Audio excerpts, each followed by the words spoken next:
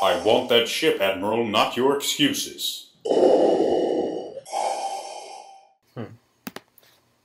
Hello everybody, and I hope I'm recording my audio. I wanted to do a Darth Vader voice, and I've seen a lot of tutorials out there, but none that have impressed me too much, and also none that were very easy to do.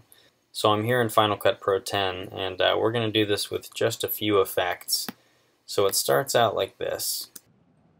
I want that ship, Admiral, not your excuses. So that's what it sounds like, and basically what we're going to add is a pitch adjustment and a AU matrix reverb. So the way you can find these is they're all going to be in the, you go to the effects tab, and then there's your video effects right here, and you're going to scroll down to your audio effects. Okay, so then you'll go to all, and you can just type these in right here. So the first one we're putting on there is AU pitch right here, and the second one we're going to put on is AU matrix reverb right here. So here's what it sounds like without the filters. I'll turn them both off. I want that ship, Admiral, not your excuses. So what I did was I put the AU pitch on, and I'll show you, you can go to this control panel here to adjust it, and I just turned the pitch down just slightly. You can see it's negative 2400, and that was quite enough to give me this nice Darth Vader deep James Earl Jones voice, which I just love. I want that ship, Admiral, not your excuses. So that's definitely starting to sound more like James Earl Jones.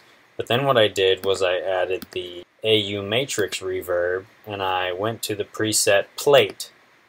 So here it is, plate, and then I tweaked with the settings a little bit. I just turned down the dry wet mix. So all I did was move this slider down just a little bit, and that now sounds like this. I want that ship, Admiral, not your excuses. So it adds a nice little echo to it. And then I did the same thing pretty much with the breathing. You can see I added the AU pitch. I actually put a little bit of a car radio on there, just 5 of the car radio, so not much. And the matrix reverb I didn't even use. So the breathing is just the car radio with the AU pitch, and the voice here is just the AU pitch and the AU matrix reverb. So it's a really simple way to get something that I think sounds a lot like Darth Vader, but honestly, this is 50% of it. I think the other 50% of the Darth Vader voice is really just going and listening to James Earl Jones, getting his inflection down. You know, I was imagining myself to be a large black man from Mississippi, honestly, and just listening to James Earl Jones.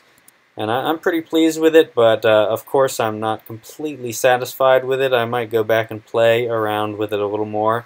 But please comment and let me know if there's a quote you want to hear. I don't even know if this quote is actually from Star Wars.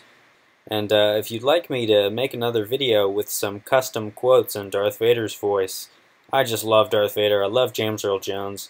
And I like messing around with stuff like this. So, you know, post a video comment if you do the Darth Vader voice. Thank you very much, and have a nice day.